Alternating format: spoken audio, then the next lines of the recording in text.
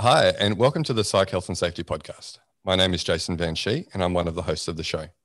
The aim of the podcast is to rapidly increase the knowledge and application of psychological health and safety in workplaces worldwide. To help with this, we have regular guests from around the world who are leading the way in this important area. But before I introduce our guest and topic for today, allow me to introduce my co-host, Joelle Mitchell. How are you today, Joelle? I've been listening to the Happiness Lab, and there was a mini season that she did on sort of ancient wisdom and how that applies to scientific findings of today. And she was talking about stoicism and how we can take a mindset of when we're confronted with challenging life experiences, we can view it as a challenge from the Stoic gods that we can rise to the occasion.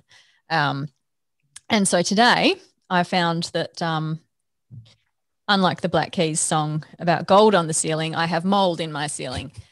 So once again, the Stoic gods are challenging me, and I just have to show them that I'm up to it. Well, the good thing is, Joel, you get to come to People Diagnostics every day and then come to work, and you get to hang out with me and Ryan and some of our other devs. So that's got to be something that brightens up your day. Sure. Let's just go with that. If you say so. Well, look, we've got an awesome guest on today, so I'm sure we're going to have a great chat. In fact, if I can introduce him, this is our first person we're talking about before who not only hails from Sweden, but mainland Europe, so first for both. And he's been working in the armed forces in Sweden as a military psychologist for more than a decade. He's currently working towards a PhD with a research focus on military psychology and stress. Welcome to the podcast, Niclas Wisen. Thank you very much. Nice to be here. And it's a privilege to be here as the first one from representing Europe. So it's a big honor and a big responsibility. So I'll see if I can change your view on mainland European psychologists. I don't know. Oh, we've got nothing against mainland European psychologists, Niclas. No. Otherwise, we wouldn't have been. Maybe you will have after this. No. Yeah, he didn't say that he'd change our opinion in a positive way. No. Now, looking at the video, it looks like you're in an interrogation room, which is a little bit scary because I know you work in the military and psychology. So are you in an interrogation room? Basically not. I'm actually I can do this little, I'm actually in my kitchen. Yes. Yeah. So but it was a little bit messy. So I actually just chose this white wall as a background. So. Yeah, so okay. I'm at home. We are working from home. I think that today is actually the first day where both of my kids are in school for a couple of months now. So we have been working at home for quite some time. Yeah, so that's the first time in 2 months that you've been kid-free. Yeah, exactly. Yeah. And we have a kind of large apartment. I live inside of Stockholm. Stockholm is the capital of Sweden, and I live in the inner city. And we actually have been quite free to move around, but still we have been working from home. And when the kids are home, it doesn't really work out that well. This apartment it's kind of a big apartment, but we don't have like 3 or 4 offices within it. So you have to work with the kitchen table, and it's not optimal, but it works. Yeah, some sort of cruel psychology experiment, it sounds like, being trapped in an apartment with 2 young kids. Yeah, you'll have to learn how to compromise within your family. And it's different when you work together very close with colleagues. There's another kind of barrier between you than it is with family. Family have lost sometimes less boundaries when it comes to distracting one another. And I get like 200 questions a day. Daddy, can you fix this? And Daddy, can you do that? And when it's at lunch, and all of those things that kind of disrupts the workflow. Yeah, very familiar with that. Yeah. All right, Niclas, let's get straight into it. Can you tell us about some of your favorite podcasts? Actually, I can. I don't really listen so much to any particular podcast because I'm not that loyal to anyone. I have been listening to a lot of your podcasts, and I think they are really great. As I mentioned before this started, I think that when you feel that you get both a little bit entertained, but you also can bring something with you afterwards, some kind of thought, it's a good one. And one of the podcasts that I have liked the most, it was one really early one. I don't think it's around anymore. It's with this Dan Ariely, you know him, behavioral economist from Duke University. He's written a lot of books, but he also had a podcast called Arming the Donkeys. And it was really short episodes. I think they were like 10 to 15 minutes, where he interviewed some research, some scientists that they were doing research within the area or around the area of behavioral economy. And that's a really good one. There are still a couple of hundred episodes out there, so I can recommend it. I also like to listen to Russell Brand. This American actor, comedian, and I don't know how to label him, but I think he's also really insightful and really fun to listen to. And he does a lot of things that has more depth to it than one could imagine from his profession and his movie. And also I listen to some TED Talks. I don't know if that counts as podcasts, but TED Talks are quite good as well, to get this diversity of ideas that inspires you. No, I think we can say that TED Talks fit into the category. Yeah. But we'll allow it. Yeah. for this time, just now. Yeah. All right. Well, can you tell us about your career then? It sounds very interesting and quite different to the other guests that we've had on. Yeah, I think so. I started to work as a security guard after I left school, and I worked for many years within different kind of professions where you don't really have to have an education at all. So, and I think that has been a great learning experience. I've been working with paper recycling. I've been working with mechanics. I've been working with a lot of different areas where you get to know people from very diverse parts of society. And I think it was in my late 20s I was starting to gain some interest in psychology. So actually I started and took this first one semester course in psychology, and thought, well, this is kind of interesting. This is something that I want to do.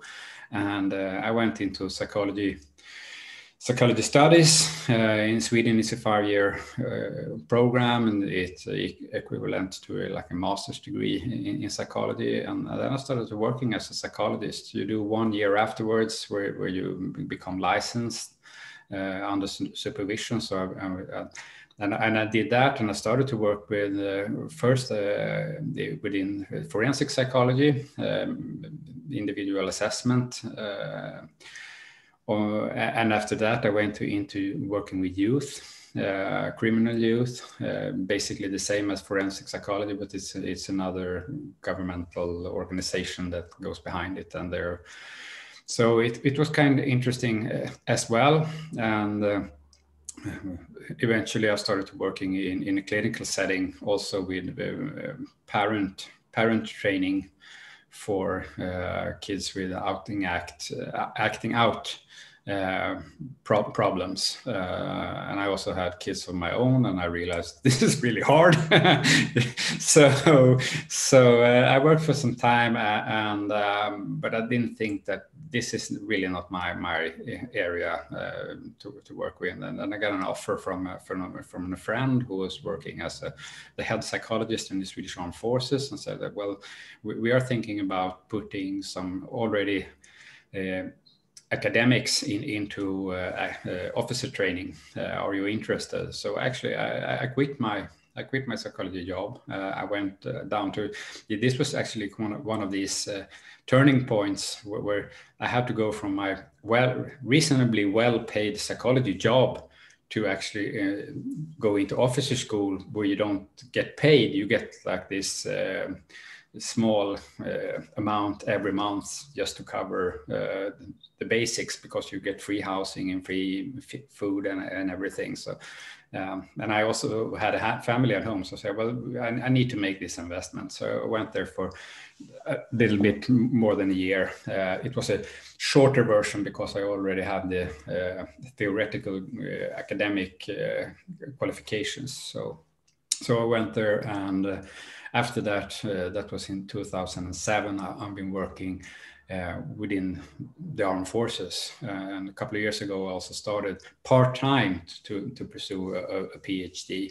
And that PhD is within, as you mentioned, the area of military psychology and stress in specific environments, both in training situations and also in the deployment, because the deployment area has been the main area where I've been working. And I was deployed as an operational psychologist in Mali in 2017. So, but that's what I'm doing at the time, and it's planned for me to be done with my PhD this fall, hopefully in November, December, if everything goes as it's supposed to. It was actually supposed to be that the last year, but this has been a really crazy year.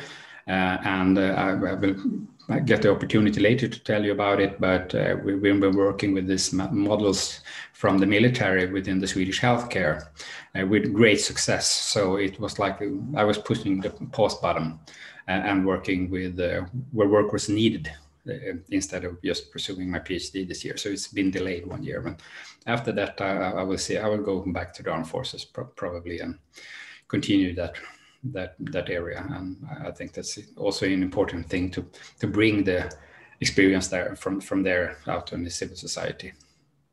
So that's it. I think a lot of people's plans got put on pause in the last 12 months. Yeah, to sort of definitely. refocus on other things. So yeah, you're not alone in that situation. No. Yeah, it's probably a better excuse than what I had to postpone my dissertation for my master's degree. So, which is, I just couldn't be bothered doing it. So, yeah, pandemics are always a good excuse, I reckon. Yeah. Yeah. Yeah. Well, we'll find out more about your PhD and research and how you're applying some of that already in healthcare, as you mentioned a little bit later in today's podcast. But maybe let us know a bit about the local situation in Sweden. What is the state of workplace mental health in Sweden at the moment? Unfortunately, I must say it's not a great state. We are a really privileged country. I would say we're a relatively rich country. We have great healthcare. We have great workplace regulation rules and everything. But still, we have this massive increase in work stress related health issues. It's both psychological and physiological. So we have there was a survey that went out in last year, and it said that 14% of the population, that was not just related to work, but there's 14% of the population experience negative stress. And when you narrow that down and put it into different age groups, that they could see that the age group from 16 to 29, then there was a 25, that's a fourth of the population that actually experienced negative stress. And that's quite an alarming figure, really. I don't think that it really fits the profile for burnout. But still, it's an indication that there are stressors that the population are not fit to endure. And whether that is basically from the work or if it's from life in general, there's a lot of things to say and think about that. But we see definitely an increase in that stress exposure and negative effects from stress exposure that I would say is in a subclinical realm, because when we have been looking at all of these figures and the experienced psychiatrists say that we don't see an increase really in psychiatry. We don't see an increase. There's not more schizophrenia. There's not more of the people with really deep depression and bipolar disorder and all of that. It's basically the same, but there has been a lowered threshold towards seeking support, and that's a good part. But it can also make some. The statistics might be just that we discover more, but there is not more. But I think that there is a stress epidemic. And I looked at some earlier numbers. I said that in 2016, there was 80,000, Sweden is a small country, 80,000 sick leaves related to stress that year. And that's quite a lot. That's a lot from an economic kind of perspective, but it's also a lot from individual suffering perspective, and that you can't really put a number on that as well. Yeah, what is the population size in Sweden, Niclas? I think that now sometimes I don't update my numbers in my mind. So Sweden, we are like 8 million, but as it turns out, we've grown, so we're like 10 million people now. So roughly about 10 million, and it's quite a long country. It's quite a large country to its population, so it's not so crowded outside of the southern part. Yeah, but similar numbers to what we're seeing in other Western societies, I think. In Australia, we have about 1 in 5 people each year. That was the latest, who will develop a mental disorder. So a working age, like you were referencing as well. So similar, most developed countries seem to be about that 1 in 5, 1 in 4 over a 12-month period. Yeah, and not necessarily having a mental disorder, but having symptoms of a mental disorder or stress. Yeah, I think it's alarming. I think that it's a sign that it's nothing really wrong with the people. It's something wrong with the environment that we are living in or creating for ourselves. That doesn't really, it's not a good match between our environment and what we're experiencing, really. Yeah, I mean, physiologically, us as humans aren't changing much, you wouldn't think. So possibly, you're right. It's the environment that's changing, and we're not adapting quick enough to it. No, we're not, and we will not adapt to it as well, because we put some of the evolutionary pressures out of the game. So we will not evolve towards adaptation to this new. It was really it's a great Swedish TV show that has focused on the brain, and they did something in the first episode that was kind of interesting. Really, they filled one of our sports arena with 10,000 people, and they said each and every one here represents one generation of humans, because we have been around for 10,000 generations. And then they said, okay, everybody stand up. So everybody stood up. And then they said, okay, everybody who hasn't lived their life with electricity, sit down. And everybody except for 6 people sat down. Now that gives you that perspective of how long have we been living within this new modern area that we take for granted. When we brought electricity into our house, there was a lot of things that happened. Actually, we changed the circadian rhythm and everything, because we could get light inside of the house, and we didn't have to go to bed when it became dark and so. And then they said that, well, everybody who has experienced a car, being able to drive during, and then a lot of, and I think it was 4 of them that were still standing. And then they said, well, those of you who have been grown up, this generation has been grown up with constant availability of the internet. And there's one generation. There's also a really great book by Sean Twain about iGeneration. It's called iGen, that elaborates on that generation. It's from the mid-90s and forward. The internet was there when they grew up. And I think that's one of the culprits when we talk about this stress society, this cognitive load that we actually experience. Yeah, for sure. It's really fascinating stuff, and an area that I'm actually quite interested in. But but not the area that we decided that we were going to talk about today. So you've been working with the military and speaking, if I'm going to adopt the lingo, as a civilian.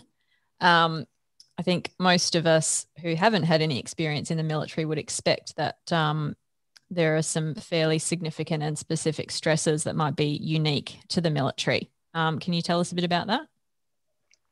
Yes, when we experience that all the time here as well. As when you think about the military, you think about combat related stressor. You think about what you've seen in the movies, and you also think fair amount of PTSD and American movies of soldiers that coming home with PTSD and can't really work in society, and that's the truth for many of those who experienced combat, and especially those who experienced combat also with poor preparation, and a lot of the warkeeping or war combat.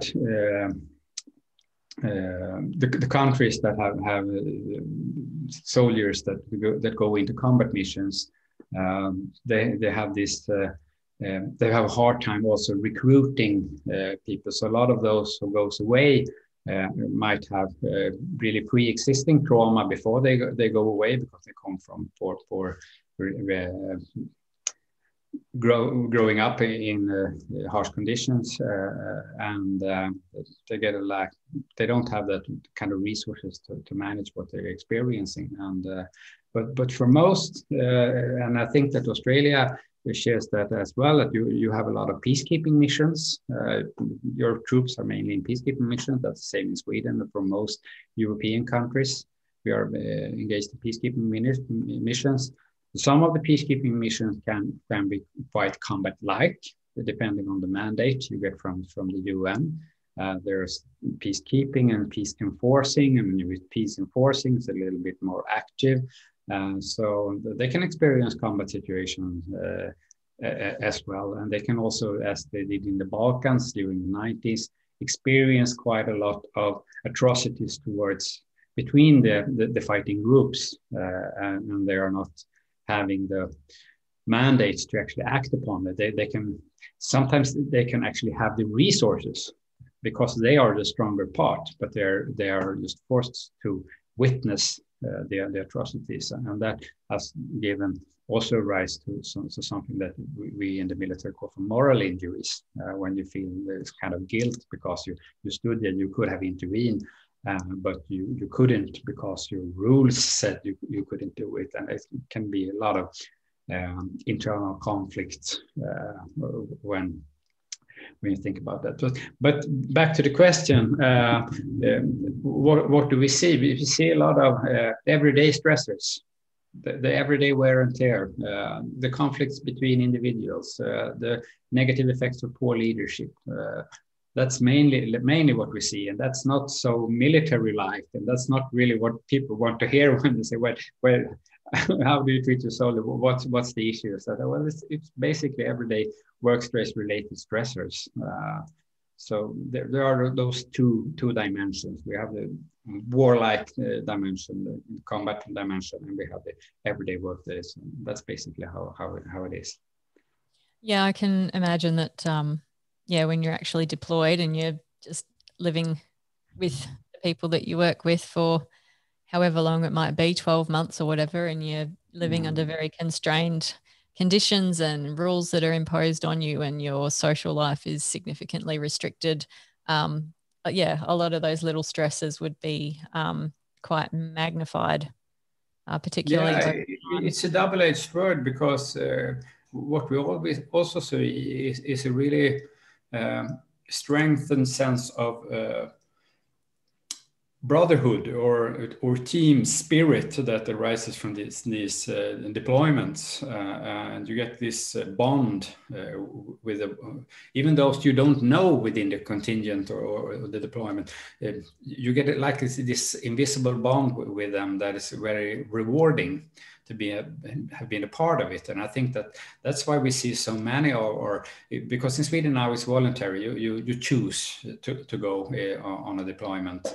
And if you don't want to, you don't have to. And a lot of those who choose to go, they want to go again. They want to go again because we get this camaraderie that you don't really can get somewhere else in the same sense. Maybe in some of the first responders where they work in very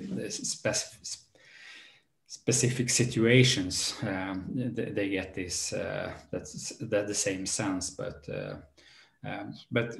it's a very fragile system, because if somewhere in that system you bring some kind of a friction or conflict, and you have to stay with them 24 hours a day, 7 days a week, that small conflict might be like a snowball effect, and becomes bigger and bigger and bigger. And so one has to be, as a leader, has to be very aware of what's the status of the troop at any given moment, to actually see. And we talked about that when we talk about mental fitness within the armed forces, that we have to have a great awareness. And if we can keep that awareness high during a deployment, it will lessen the load on staff when they come home. It sounds like the sort of common sense of mission or purpose is like a protective factor for people then while they're deployed. Yeah, as well. I would say that I think that there are 4 identified motivators towards going away, and one of them is the common sense of I would say making a difference. This is humanitarian. This is I'm doing a difference in the world.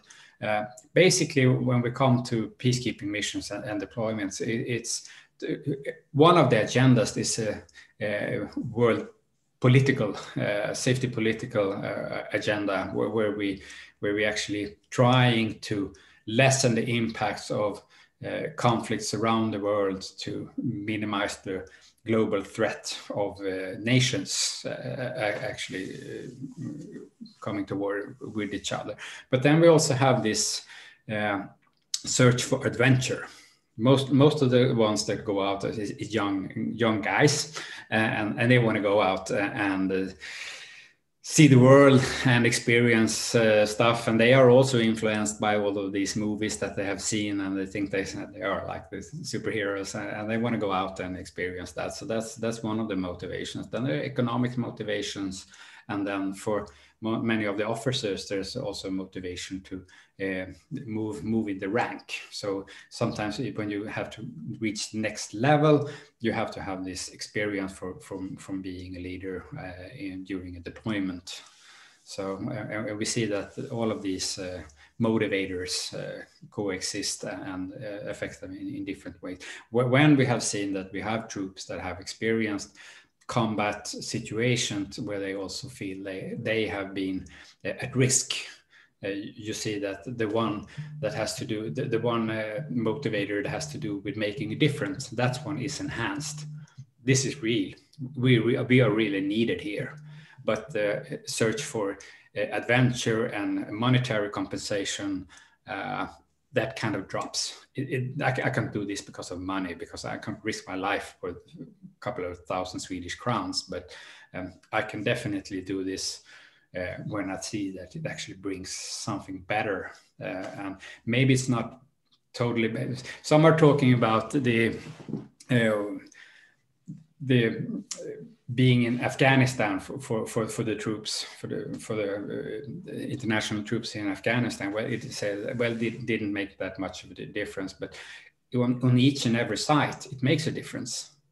And where the Swedes were in Mazar-e-Sharif in the northern part, on the other side from the camp, there was this girls' school.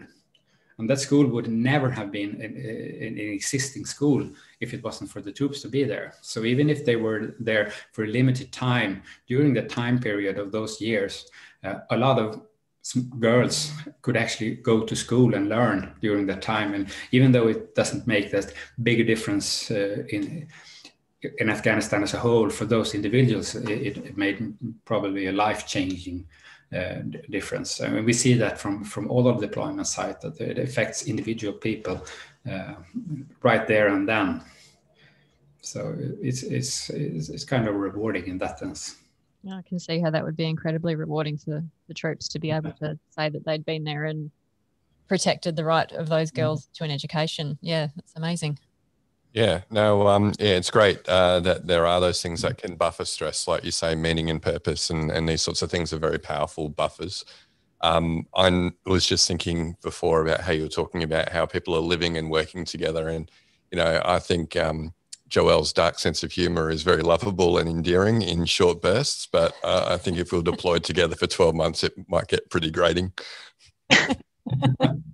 Just imagine how my husband feels. The poor guy. All right. Well, tell us, you said, and actually we actually had very similar feedback from one of our earlier guests, Carlo Capanecchia, who was talking about how in first responders, it's actually not the really, grotesque or hard stuff that they have to see that is the main stressor of the role. But as you were saying, it's often the normal civilian type stuff, like, the relationships with peers and, supervisory practices and that sort of thing. That actually seems to be the largest workplace stressor. What we see in the regular everyday stressors is, if that was the question, is that we have one of the stressors that we experience is the lack of recuperation. When you actually refill, you have these vents at home that you build something up during your work day at work, and then you go home, and then you went with your family, and you say, well, this happened today, and this was, and so you get this different environments all the time that makes you possible to readapt and readjust, and you have that going around all the time. But when you're deployed, you experience the same environment 24/7. And that's you can't really go home and use your normal ways to rest and recuperate. Yeah, it's interesting. I mean, we do, all need that period for our parasympathetic nervous system to kick in and allow that relaxation response. But if you're just constantly amongst people and you don't have your normal coping resources, to buffer the stress, then I can imagine how that can make people, more stressed over time, or at least contribute to, them not feeling 100%. Yeah. I think that one of the important part is one of my key words there of the things that this is the most important part. It's the awareness and awareness that we are all different, and we all process the same situation in different ways. We have our individual strength and our individual vulnerabilities, and we don't always know them ourselves until we experience them. We have this self-view that this is how I will handle that kind of a stress. But when we do it, and as you mentioned about the first responders, I think that sometimes when it comes to these, if we can call them like this basic military stressors, those that we actually are preparing us for, and if you go out for like a first responder in this car accident, you have this mental preparedness. But there can be people that are injured, and this is what you have to do. Because then you are in a professional state, and then you put your professional mindset, and so you have like this professional protection on. But when you leave that scene, you bring down that protection, and you open up for and being just vulnerable to everyday stress, just like anyone. So just because you're used to handle really tough situation within your profession doesn't mean that it's a carry over to your everyday life. And a friend of mine who has been working in the fire brigade, he is a fire. What do you call it? Fire brigade. Yeah. Okay, yeah. He actually said that He went home from work and he came as the first civilian car to an accident. And he walked out from the car and started to, I need to help. And he's done it like hundreds of times within his work. And he suddenly experienced that, whoa, this was something totally different. It was the same situation, but he was there as a civilian. And it actually affected him much, much more emotionally and stressful. And he felt afterwards that this was not a pleasant experience because he actually lost his way of doing things when he was there and caught off guard. So I think that shows a little bit about the importance, and also about how we can actually shift this mode from being really this hardiness, resilient mode to this vulnerable mode for the same situation, same individual, but different roles when we come into that situation. Yeah, that's an incredibly interesting observation. It never crossed my mind that might be the case, where you have that, like you say, the professional mode where you have your barriers up. And then when you're in civilian mode, those barriers can drop down and you're just not as mentally prepared to deal with those tough situations that you might come across. Yeah, and you cannot be in that professional mode all the time. There is this model called Cooper's Collars that was actually taken, I think it has its origin from snipers. It's basically a scale on how alert or how vigilant you're supposed to be, because you can't be super vigilant all the time and experience everything. And so you have to have these levels. And when you choose a level, it's much easier. So say, well, in the current situation, there is no threat at all. There is no task at hand. So I can relax, and I can use this time to just rebuild and go and have a drink and eat something and rest. And then you have different levels. So when you're in the highest level is of course the red zone, then you have to have full awareness and full cognitive control and everything. But you can stay in that area for so long time, because then you will start to decline and lose your focus. And I think that is something that we actually do in these senses when we are professionals, that we go from these white zone, as they say, the lowest one, to the red one, and then we go up and down and up and down. And if we go out of sync, so that we are in the white zone, but suddenly we experienced an event that is from the red zone level, then we're quite vulnerable. Then we're taken off guard, and it can actually affect us much more. So there's some models I think that are quite useful, and we actually use that one for ICU staff to make them to regulate their attention levels to what the situation actually calls for, and not being just, I have to check on everything all the time, and then they won't last for very long. So yeah, it'd be hugely demanding. But that's fascinating and really good use of that model, as you say. Yeah. So can you tell us about then some systematic approaches that the military uses to address some of those stresses at their root cause?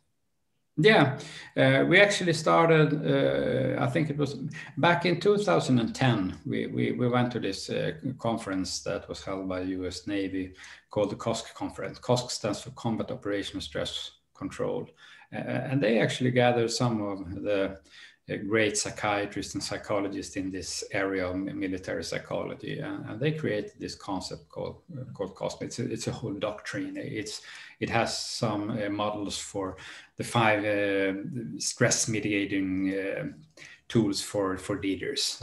What should we be aware of as a leader? How to provide a stress management leadership. They have this first aid for stress management, and they also have this cost continuum that is modeled that where you actually have this is 4 zones. It starts with the green zone. That's where you're supposed to be. That's when everything that you have manageable amounts of stress, and then you have this Yellow zone, it's the next step where you experience a little bit of stress, but you can still afterwards, when you go back to rest and recuperation, you go back into the green zone again. That's expected way of moving around. You rest, you take out, rest, you use, just all the way. But then we see some of them that actually travels towards something where you don't really come back into the green zone again, and then they have the orange zone. And if you're in the orange zone too long, that's like pre-illness zone. If you're there too long, then the wear and tear and cumulative stress will eventually bring you into the red zone, where you have some kind of a clinical level problems from it. So based on that idea, we started to use it in Swedish Armed Forces back in 2010. We made this. I actually found this. I had this in my bag. I don't know if you can see it. We made these small brochures that gets this to the soldiers. And one of the things when we work with the soldiers is to bring, as I said, awareness. And we're also not just bringing awareness, we're bringing language. Because when you're like in the early 20s and you feel that there's something, you don't really cope with everything, it's really hard to go to a mental health professional and say something about it, because it's not just it's not just that it's against what's like the military culture, but it's also against their self-perception. Who am I? I'm a big, strong soldier. And when it comes to mental health issues, that doesn't relate to me because I'm like a big, strong soldier. And if they can get awareness in this area. So one of the ways that we actually address this in a structural matter. So first we change the wording. We talk about mental fitness, combat mental fitness.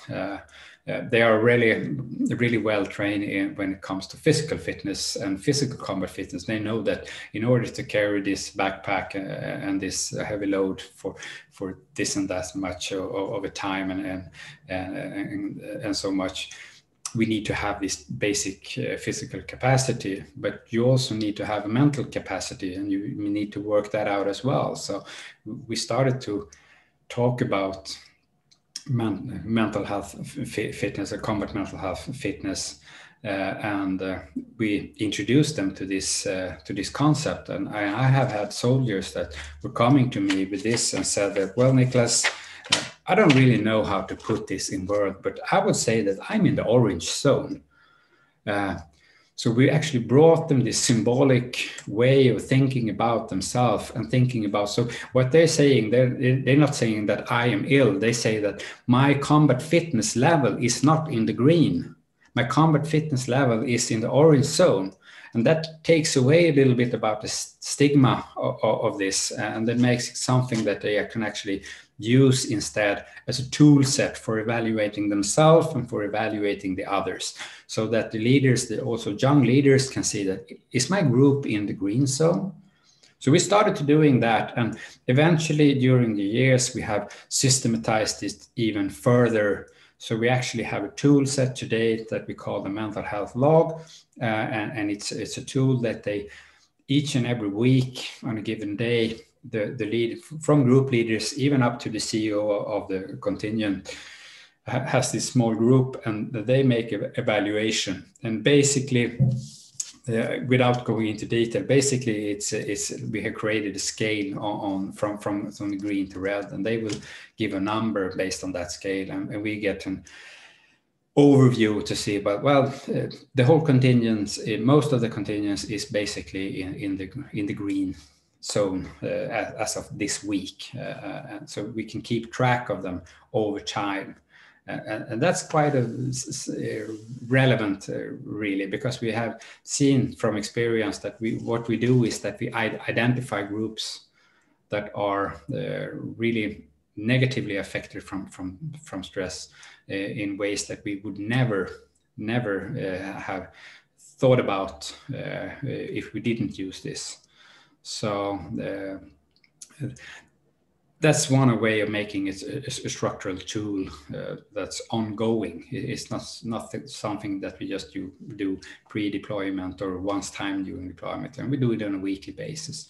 And that weekly basis also brings awareness. And when we have done follow-ups with the leaders, they say that, well, what this use of this reoccurring evaluation or assessment does is that it brings awareness from whole the week. I'm always aware of what's affecting my staff. And we have seen this is nothing that is just limited to the armed forces. This is something you can use in any workplace, really, bringing this awareness. Yeah, well, Niclas, that's really interesting what you're doing, because obviously in a deployment situation, you can't just eliminate the workplace stresses, and really it's about how do you prepare people for that, and then like you're saying, reducing the stigma by using language that these people can understand and acknowledge and use with treating professionals or health professionals like yourself, to want to talk about this. So it's really amazing. I'm also really interested, Niclas, in your PhD research, right? Because you're actually now combining some of this stuff around stress and military psychology, and also now applying that within a healthcare setting as well, from what I understand. So would you mind telling us a little bit more about your research?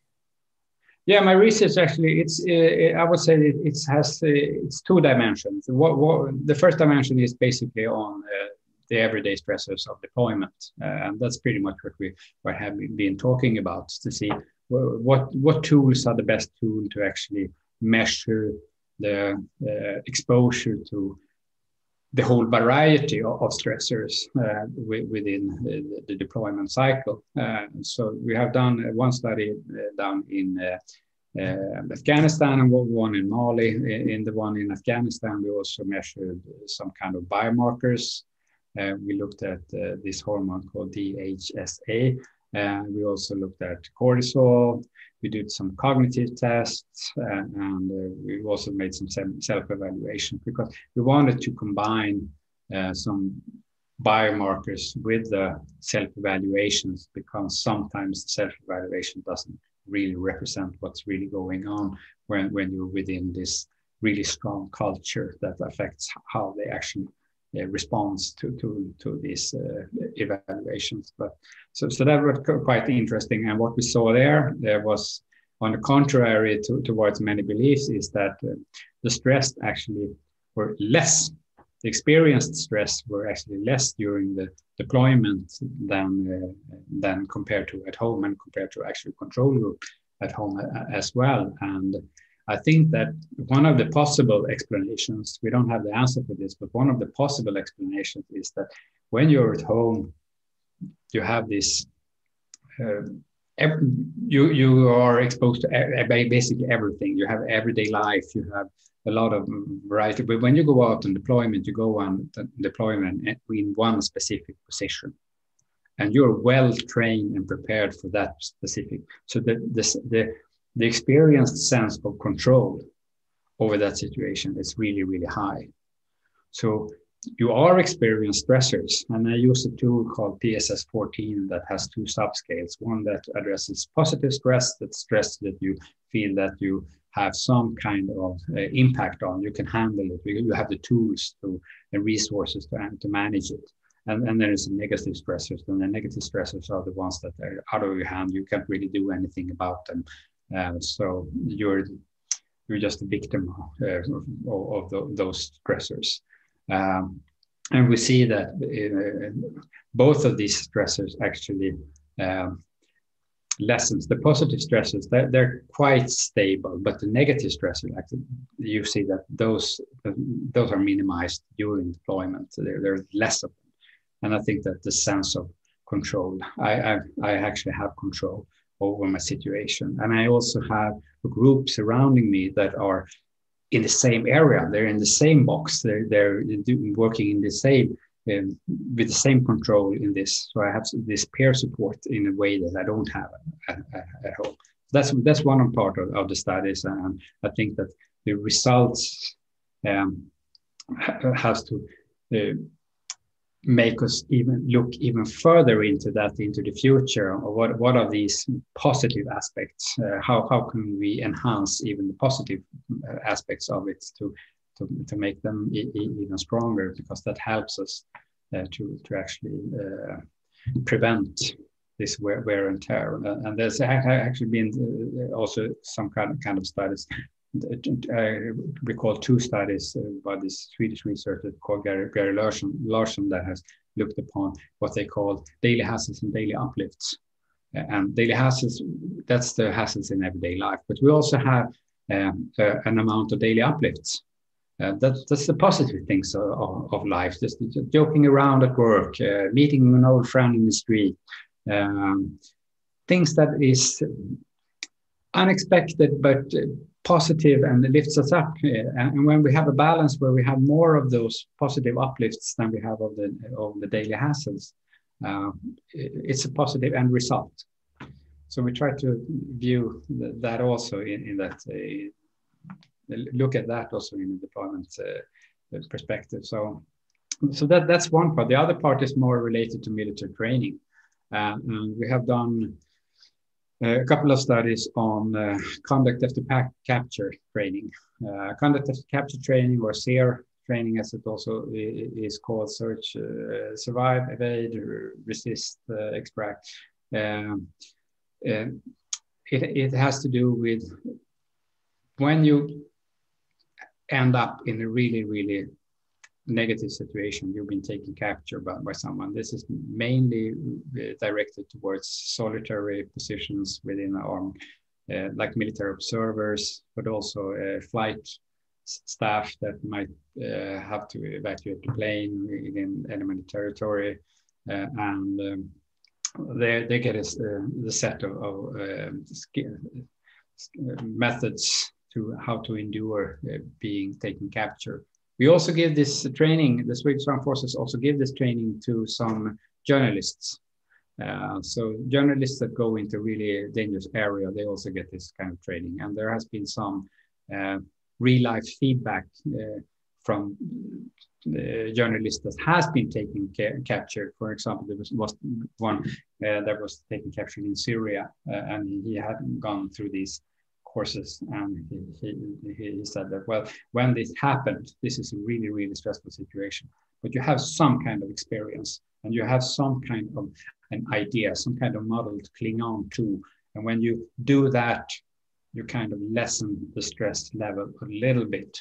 I don't think that it prevents him from being susceptible to PTSD afterwards, because this is really some really harsh situation, but it might increase the cognitive capacity and ability to actually use your resources at the time to end up surviving. So we have done studies on that, and we also looked at some biomarkers, stress biomarkers. We looked at cognitive performance in relation to that really, really intense stress exposure. And we see that when this has actually been done several years ago also by the Americans, and we see the same result, that the stress cortisol level actually goes through the roof during this exercise. But we also see that the time from being almost blocked and frozen within cognitive capacity within these training situations, it's a really, really short time to come back, to regain your freeze, go from cognitive freeze to having your capacity again. So that's also one great experience. And when we did it, we did it with 3 different groups, and one of the groups, they had a little bit of previous experience in this. They were becoming conduct after capture instructors afterwards. So they had gone through a similar exercise before. The training was much longer, so they had gotten to know each other before, and they were also well rested and well fed when they went into the exercise. And their levels of stress hormones were significantly lower. So we say that there's so many confounders there, so we can't say that this is the one, this is the one. This is just like it's convenient sample. We do what we can do research with what's going on really with plants. So it's not like we select them and put them through a specific training paradigm. We just have to observe what's already happening. But we can see that there is definitely within some of these factors, there is definitely some effect. I think that we can learn things from that we can take out into the civil world afterwards. That's the main goal, of course, to use this knowledge to something good. Yeah, I can see why your PhD is taking so long. It's quite some meaty subjects that you're getting into there. Yeah, I said why it's taking so long is basically because when you have done all these fun things, you have to write about them. Yeah, I understand. Yeah, that's why I didn't go down the academic route. The writing's always the hard part. Doing the research is the interesting part, but then writing about it afterwards is the challenge. Yeah, and just knowing it's going to be written by peer reviewers. Yeah. Look, this is really, really interesting stuff, and you've got me sort of thinking about some of the other research on like sort of practice effects and the impact of mentally rehearsing different scenarios before you're actually confronted with them, and that you can, from your brain's perspective, if you can imagine it really well, then it's almost the same as already having done it. So you can actually sort of have these practice effects just from imagining something rather than actually going through it. And it seems like that's probably coming through in some of what you're saying there in terms of the, if you're able to prepare people for those capture situations, and if they're able to, imagine it and mentally rehearse it, then almost it's like the scripts in their brain start running when that thing happens, and their brain already knows, okay, well, we do this and then we do this and then this happens and then we do that next. So it takes away a lot of the cognitive load of trying to think, oh, no, now what do I do? And having to try and think your way through it. You already know, you've already practiced it, and your brain just takes you through those steps. That sort of seems a little bit like what's going on there. Exactly. And I think that's what's been going on for several years within some high-risk professions, such as pilots, where they have the simulation training centers. And I think it's been very expensive. It's for that area. It has to do with a lot of the equipment, the technological equipment. But if you conduct after capture, it takes a lot of personal resources to actually set it up. And so, but there is actually some projects going on internationally with virtual reality, where you can actually bring these training paradigms, especially they have some kind of training. It's a British guy who is a computer technician who was taking capture. I think it was in Iraq that took an interest in this, and he's creating some kind of software for virtual reality to because it's not just military stuff and journalists. There's also all of these other professions that goes to these areas, and they're building them in many of these countries. For Afghanistan, as an example, they are rebuilding infrastructures in order to create a working society. And a lot of these workers, they are not high-profile militaries or that get this kind of training. So, but they can still with this this new availability. Experience the same training, as exactly as you point out. You establish some kind of cognitive schemes that you can actually just trigger when in such a situation. And even though every situation is a new situation, you will have something to cling on to. What was I supposed to do, instead of just feeling, well, I have no idea whatsoever. I think it's a great one. I think if you could use it also in training for first responders and other groups. So I had to put this. The sun is coming now from my window here, so I had to put this down. It's that time of day. It's almost too bright. Yeah. So as you say, a lot of that stuff that you're working on could quite easily be translated into civilian use as well. Yeah. Yeah. Yeah, and as an example, we talked about this. I showed you this combat COSC. And we actually did a similar one. You can't see it here, but it says mental health for personnel and care. And we did this for ICU staff, and it's basically the same one. We used another kind of symbol language, making it more accessible for that kind of group. And you don't change the mental health in healthcare by providing a small brochure or some printout that they can bring with them. But when we are starting to talking about it in a structured manner and providing them, just as we did with the soldiers, providing them with the tool set, that this is a way we can communicate, this is how we can look at it, look at each other, then we gain some kind of increased awareness. And that's what we are aiming for, increasing awareness within the staff and with the leaders within the staff. And it's a really hard work. Yeah, I can imagine.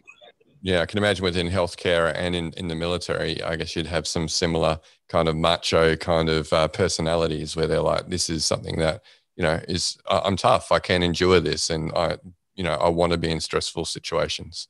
That's a really, really interesting aspect, because we see that some of these stressors that the general public say that, well, this must be the worst, are actually the stresses that is sought for by this.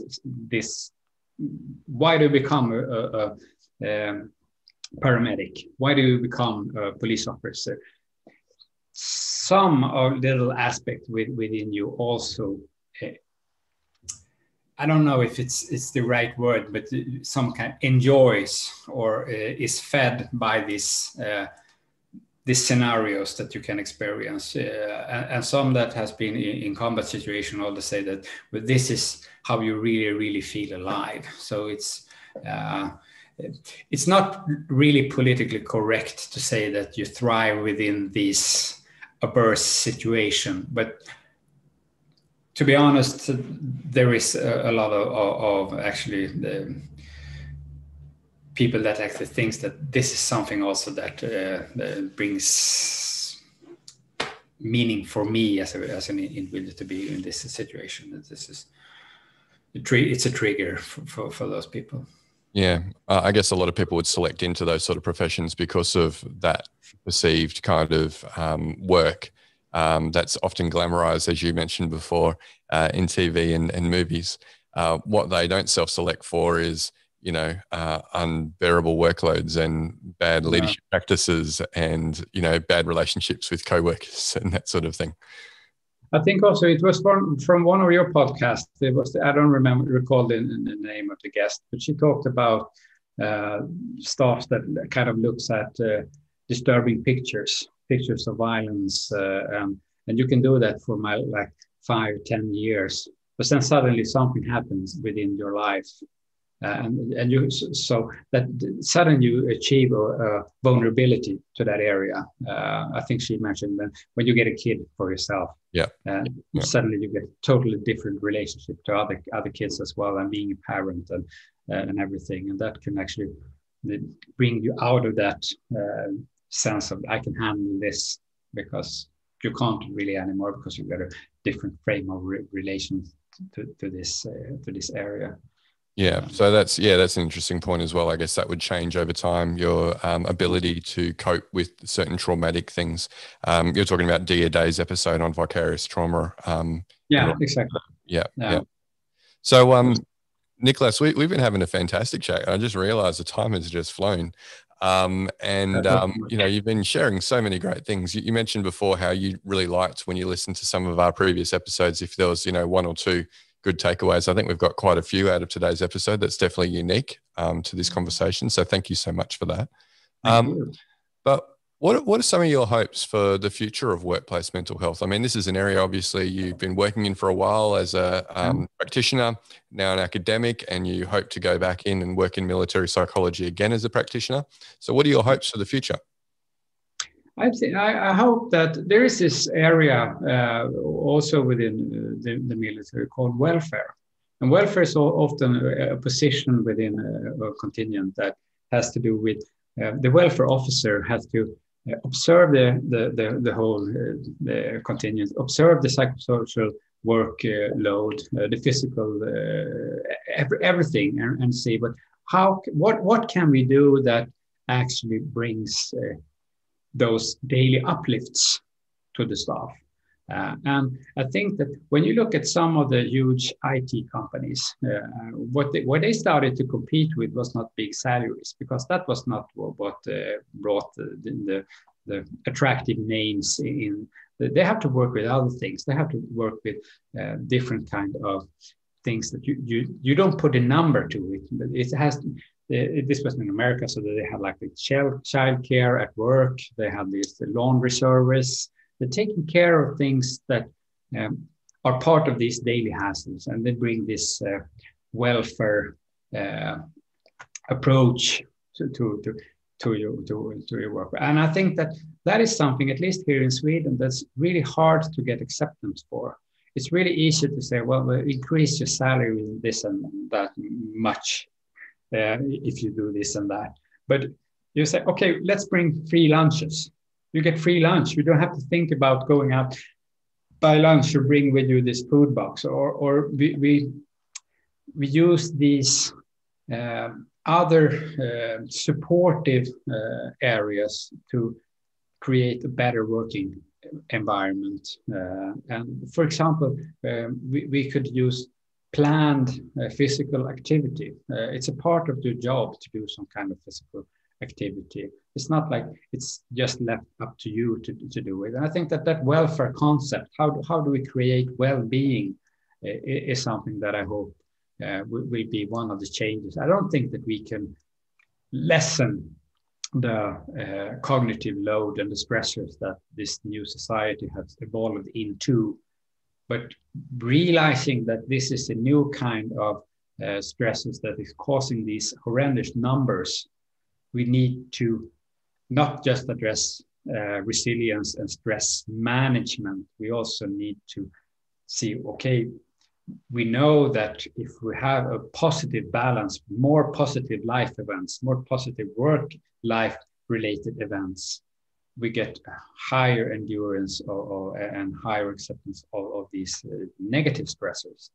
So I hope that is something that I'm going to trying to pursue, the awareness of their importance and also economical benefits of providing welfare. I think that's one of the key aspects. Yeah, I think it's a really interesting observation. I mean, we talk about reducing exposure to work-related stress, but stress is cumulative, right? And it can come from work-related stresses that might be your daily hassles at home, as you've suggested. So any work that an employee can do to reduce the stresses, either from those daily outside hassles or the work-related stresses, would have that cumulative benefit for people's well-being. Yeah, fantastic. Some great ideas there. So for the people who are listening who are maybe thinking about a career in this area of psychological health and safety, do you have some words of advice that you'd like to offer them? First thing, I think that one has to follow have to find your own motivation. What do I think is fun? But because when you think things are fun, you thrive, you grow with that. What aspects, and that's the beauty with psychology, because you can actually find psychology in each and every area out there. And if you want to pursue in this area, okay, why do I want to do it? So you get in terms to why you want to do it, and then you just find the things that you think are most fun, and that will bring you that, not just the motivation, but also the struggle when it doesn't go your way. You will keep on doing it because you think that this is something that I really want to pursue. So in Sweden, you can get specialized, of course. After you become a psychologist, you can get specialized in organizational psychology. I have not done that. I'm still just doing what I'm motivated by and what I think is most fun. And no need to specialize, Niclas. You don't have to specialize. No. Yeah. Just do what you think you're comfortable with, and I think that we can bring so much. We are looking into an area where I think that many of the management, they are they don't have the time or resources to actually do it. So even if we just can affect just a small part, it makes a difference. So I'm not sure that is a recommendation or any guidance but follow your inner compass. Do what you think is fun, and then it becomes good in some sense. No, I think that's great advice. Any work that has that intrinsic reward and where you feel like you're contributing something meaningful to the world is always going to help you to maintain your motivation and maintain your positive mindset in the face of adversary. Yeah. So it's been a fantastic chat, Niclas. I think we got through our whole agenda, and I think we might have set a record for the longest podcast episode as well. You just unpacked so much new content on us, which is fantastic. So, no, I always speak too much. That's one of my limit myself. But I hope that something great comes out of it. Something good. Some definitely unique stuff that our other guests haven't spoken about before. So fantastic. So look, that brings us to the end of the episode today. So thanks very much to the listeners for listening in. If you enjoy shorter clips rather than the long format podcasts that we have, don't forget that we do post little short clips on the Flourish DX LinkedIn channel, so you can check them out. If you want to see the video and see the interrogation room that Niclas is in, and really the sunlight, nice and the sun coming through the window, make sure you check out the video on the YouTube channel for Flourish DX. And also, Joelle and I are pretty active on LinkedIn. I've seen Niclas on there quite a bit as well. So feel free to follow us or connect with us over LinkedIn to continue the conversation online. So thanks again to Niclas, thanks to Joelle, and thanks to listeners, and we'll catch you next episode.